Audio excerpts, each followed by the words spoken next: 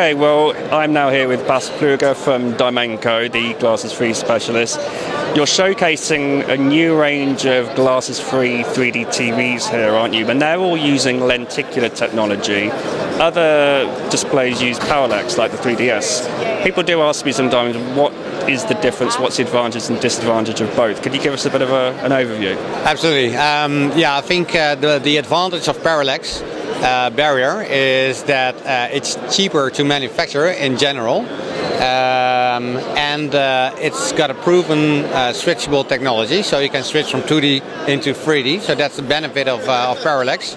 However, there are some very important disadvantages of parallax, and that is that due to the grid that you put in front of the LCD screen, you lose a lot of picture quality. So you lose a lot of light output, you lose a lot of color, you lose a lot of contrast, and therefore the picture performance gets to a level that it's not really acceptable for applications like digital signage or in more, let's say, technical applications like the medical applications or forms like that. So I think the common understanding in the market is that lenticular technology will prevail over parallax barrier. So is that down to a cost issue? Presumably parallax could be quite cheap, and also with parallax, does that mean only one person can view the 3D at the same time? Well, with parallax, due to the grids, you have per definition a very limited range from where you can perceive the 3D effect. So with lenticular, we are able to increase the viewing angle to 140 degrees, giving you the freedom of movement in front of the screen. Whereas with parallax barrier, that viewing angle is very, very limited, and therefore, the applications also for parallax barrier become more limited than with lenticular technology. I've seen quite a few auto stereo screens, and I think you're quite unique because you have 28 views on your screens. I've seen ones with 8 and 12 views. How have you managed to achieve those extra views that your competitors haven't? Yes, by developing a screen with 28 views, that allows us to solve a number of issues, amongst others the bending issue, but also the transition between the cones. That is for a viewer not very, let's say, appealing to watch when you have zones with a blurry view in between the different cones. So we have been able to develop a 28 view lenticular lens that allows us to have a very good depth perception without having the bending effects, but also having hardly any cone transitions anymore. So you can basically enjoy the 3D effect from around the display. And when you're saying banding, what you're referring to is that sort of stripe, that diagonal stripe that goes across the screen when you move your head, which is a major issue of other auto stereo screens. The problem obviously right now is you're losing a lot of resolution with lenticular displays. I think at CES they showcased a few 4K screens. 8K, which is the super high vision standard, will allow an 8-view screen to be full HD. Are you lenticular looking into the higher resolutions, and again, is that down to costs, to get the cost down first? Yes, absolutely. I think what is that's a valid point. Due to the let's say different views, you lose a bit of the resolution. It's difficult to really capture that in the, let's say, in the conventional way, because you add depth and you also have multiple views between the eyes. So the math behind it is a bit more difficult and also a bit more debatable. But you do lose some resolution with lenticular technology, and with the help of 4K screens or even the recently released 8K screens, we are able to manufacture full HD 3D displays, which gives you really sharp performance, and that will be absolutely another step forward in the development of technology.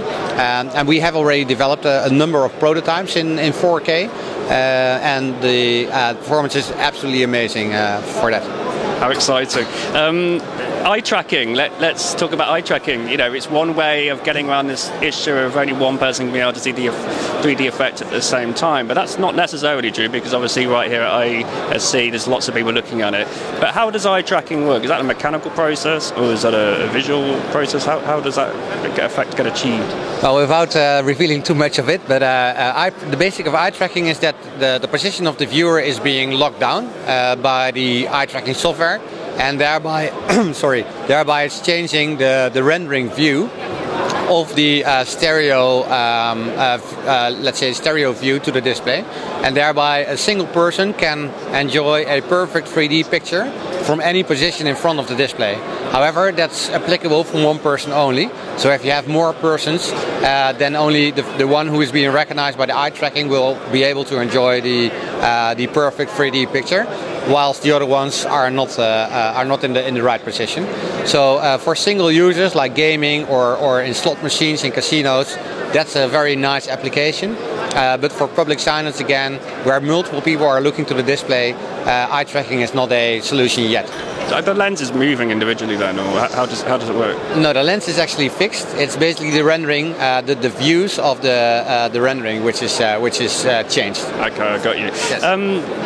The problem is with both parallax and lenticular, we're always surely going to have the issue of restrictive viewing cones and difficulty with more than one person watching. Are we not going to have a whole radically different approach to how we achieve glasses-free 3D in the home in the future?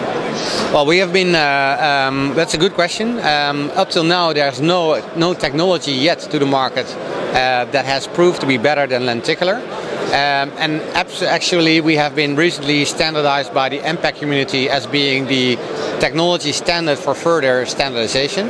That means that a lot of people, industry experts, have looked at different technologies and have decided that our lenticular technology is the most promising for the future.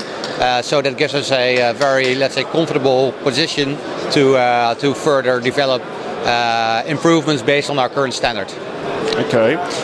Obviously, the Nintendo 3DS didn't seem to do as well as expected, and I understand that a lot of people with the 3DS after a couple of weeks just end up playing it in 2D HD mode. Were you surprised at that? Well, actually, in fact, not really, because I played it myself as well in the beginning. And yeah, exactly the disadvantages of parallax barrier, which I explained in the beginning, are quite hindering. And so the loss of color, the loss of picture performance are, yeah, let's say to a certain extent that people lose the fun in the game itself. And thereby, yeah, I think it's not really surprising that people use it more in 2D mode than in 3D. I think the 3D mode in parallax is not to the let's say to the level that gamers would like it to be. Well, so, yeah, I used it, and you keep losing the effect, don't you? If it's a game that you're getting sort of excited about, you keep losing it because you're shaking the console all the time. So I never quite understood that. Obviously the displays look great. There's a lot of attention here. Why aren't we seeing these more? I can't understand. It seems like an advertiser's dream. You walk past, everybody, you're gawping at these screens. I know in the interview we just did that it shows us, I think, about 45% increase in audience attention. Where are these screens? Why aren't I seeing them in the London Underground and the train stations and the airports? Well, that's a good question. We recently have started to pick up the activities since last year again. So we're now actively approaching the market with displays. They are being used in some environments already, some public environments in Japan and in Austria and in the Netherlands, in the USA. We have some projects that we are now implementing our displays again, and with good results. The reason that it's not being applied in a very, let's say, in a broader manner is, to my knowledge, is that it's still quite a new technology for people, and marketing people are in that sense pretty conventional, and they base their decisions on facts and figures. And up till now there were not really any facts and figures of how well 3D would perform in an advertising area. So in cooperation with a university, as mentioned earlier, we did that study that we now have facts and figures that 3D really works. It attracts 45% more attention with the same content in 2D. So there's a lot of advertising value in 3D, and I'm sure, let's say, with these kind of studies, these type of studies, we will be able to also convince advertisers of the added value of 3D. I would have thought another barrier would have been the fact that you just can't put a Sky 3D or Astra 3D or any kind of side-by-side feed into these screens. So does content have to be pre-processed? How are you getting around that issue right now? Yeah, that's also a very important barrier up till now, because the content for 3D screens